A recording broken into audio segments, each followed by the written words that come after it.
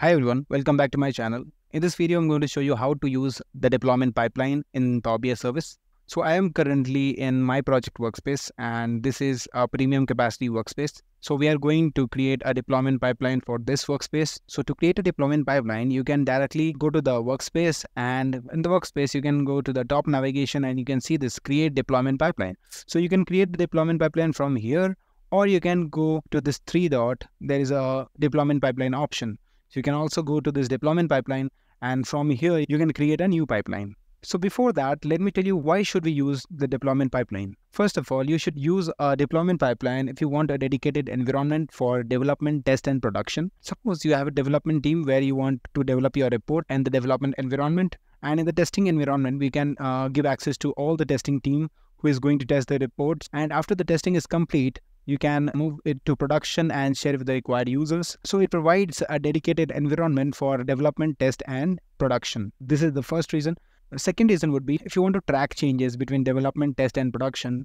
So whatever the change will be there, it will show you the difference between those two workspaces. You can track the difference and you can publish the updated one to the test or production workspace. So it's very useful in case of version controlling. Third reason would be if you want to automate your task. Suppose if you are not using deployment pipeline, you will have to manually create 3 different workspaces and you will have to manage the reports in the 3 workspace manually. And this will be a time-taking process as you will have to change the servers and parameters manually in different workspaces. This thing can be automated in deployment pipeline. So let me tell you how to do all these things. So let's move ahead and click on the new pipeline option. So I will click on new pipeline, and here let's give the name of the pipeline. So I will give my project, and description you can write anything. Let's click on next. Now here you will have to customize your stages. Suppose if you want to keep only 2 environments like test and production, you can do that. Or if you want to add another stage like SIT and UAT, you can do that by adding the stages. So I will choose only these 3 options, and let's click on create.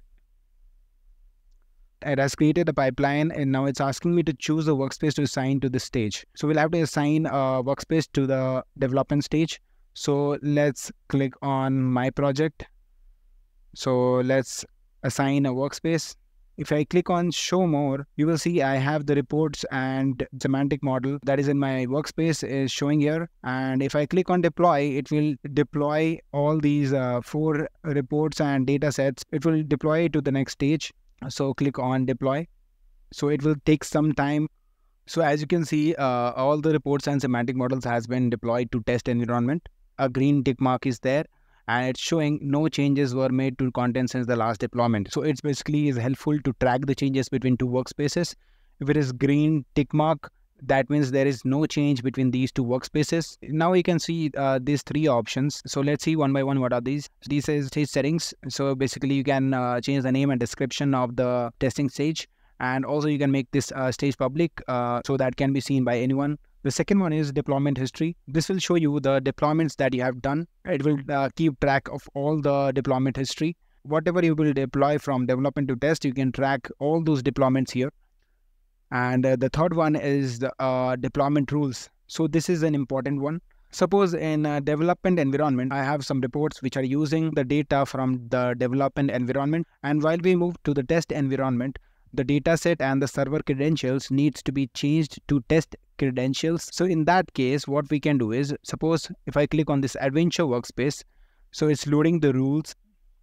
So it is showing us data source rules, and the parameter rules is grayed out because we don't have any parameters in this report. So if you have any parameters, you can change the parameters as well. Now let's click on the data source rule and let's click on add rule. From here, I can choose the database and server that are from the test environment. So if you click here, you can choose the server from the test environment. So if I click on other, you can mention the database and the server from the test environment. So from now, when you are deploying from development to test environment, you don't have to change the server and database settings manually. It will automatically take the test credentials and update in the test environment. I will also deploy the test to the production workspace. So let's click on deploy. Now suppose I'm going to the development workspace and I am going to change something in one of the report. Let's see what changes are made in the deployment pipeline. So let's click on this my project. It will take us to the development workspace, and from here let's click on this highlight max and min value report. and I will click on edit. So I'm going to edit this report. Let's remove this filter and click on save. Let's refresh it. So the change is made. Let's go to this pipeline. So it's comparing between the development and the test environment. So it's showing a mismatch between development and test environments. It's saying changes were made to content since the last deployment. And from here, we can compare the datasets and report. Not equal to 1 means one content is not matching between the two workspaces. So let's see what is that content. This report, highlight minimum and maximum report, is not matching between the two workspaces. So what we can do is, if you want to update the development report to test, so you can click on this report itself. One report is selected, and let's click on deploy. So let's click on deploy. So it will deploy only one report, and see, it's saying now it's matching. And now it's showing the mismatch between test and production. So you can deploy again, and that's chosen this report. Let's deploy. And the report is deployed, and it is matching across all the 3 workspaces. So this is the reason we use deployment pipeline. One thing you need to remember is this deployment pipeline feature can only be used if you have workspace backed by premium capacity, or if you have a premium per user license. Let me know in the comment if you're using this deployment pipeline feature in your project, and make sure to hit the subscribe button if you like my content and want to be updated with my new content. So till then, goodbye and thanks for watching the video.